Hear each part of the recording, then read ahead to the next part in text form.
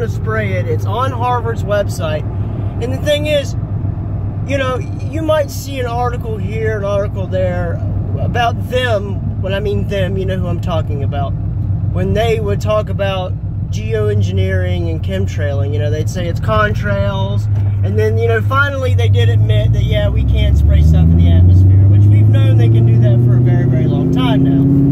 But anyhow, I'm talking about here recently that they have admitted that they have to do it. Excuse me, they've admitted that they are spraying the skies, and their reason is because, oh, we got to block the sun out. And, you know, if it was that big of a deal, you know, they would have, you know, we would have voted on this. There would have been more attention around it, you know, more truth, right? More clarity, more transparency.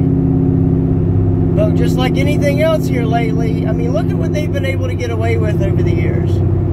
Think about if they tried to do this right now, 20 years ago. It wouldn't happen. We wouldn't let it happen. People would notice, right? But now, everybody, you got everybody staring at their phone or their television, and then if they're not staring at those two things, you know, you got them distracted with, you know, the chaos and politics and whatnot. I mean, it's everywhere you turn, there's division. And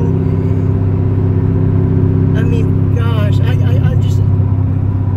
get speechless when I look at the sky now on some days when you can really see what they're up to. Yeah, I haven't been able to do a lot of videos lately because the cloud cover has been so thick. You know, it's just been overcast the last couple of days. But here we go this morning. Really nasty this morning.